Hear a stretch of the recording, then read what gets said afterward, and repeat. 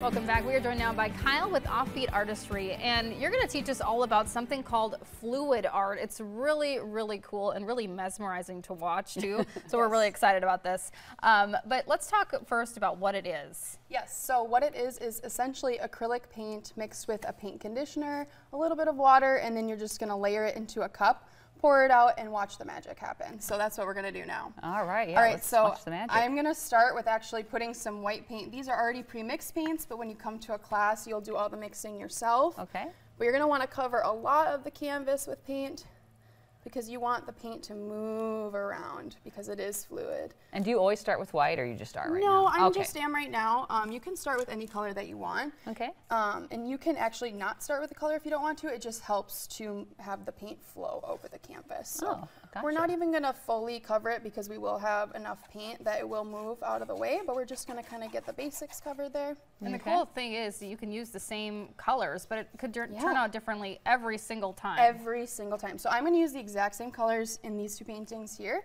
that I'm using today.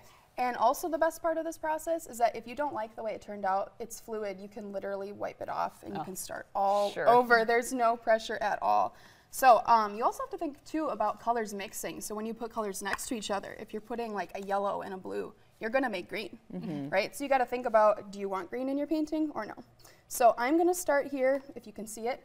I'm gonna start by pouring the paints in, and we're just gonna layer them up in any sort of pattern. It doesn't have to be any sort of repeated pattern if you don't want it to be. It can be random, and it's gonna come out magical. So, and actually, I'm gonna have you guys pick a paint or two. So, who wants to pick the next color? Pink. Pink. She goes with the pink. We absolutely have to have the pink in there. Kyle, how'd you get started with this, or learning about it? It was just something I saw online, and I just have a very fluttery brain when it comes to creativity, and so I want to try a little bit of everything. So I just got online, learned more about it, and out of a lot of trial and error, learned a bit about it. So all right. What color do you want to pick? Oh, let's just go with this color. The black. Okay. Yeah, black. We got to make sure we add a little bit more, but I was going to say black, but I thought it could be purple or something. You know, it was hard to see. We'll do a little more blue. All right. Well, this is going to be pretty. That's fine.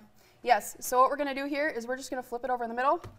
We're going to let it sit for a second. Oh. And that's not the way I thought this was going to work.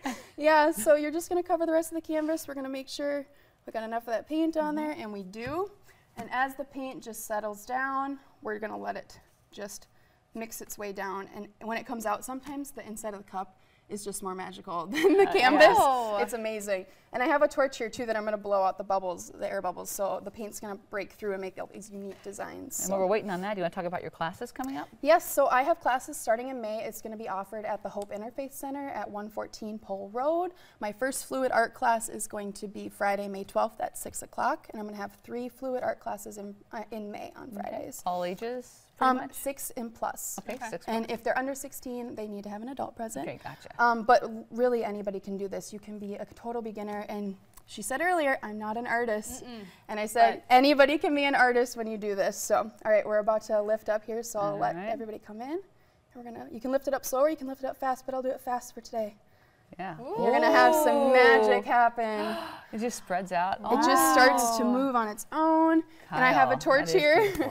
So look at these bubbles come out, and even more magic happens. Gosh, so simple, and you're right, so beautiful. Simple, yep. And so now what you're going to do is, and I just have some tacks on the back of this, like some simple office tacks that's holding this painting up, and you're just going to move it around. And it's going to start spreading out and making some magical designs. Normally I'd go a bit slower, but we don't have all the time in the world today. In fact, we are out of time, but where can folks find you online if they want more information or to sign up for classes? So you can find me on Facebook or Instagram at Offbeat Artistry, and I also do photography as well, so if you have any need for photography, I can meet your needs there as well. So that looks cool. Thanks so much, You're welcome. You're welcome. Thank you for having me. All right, we'll be right back with more for you.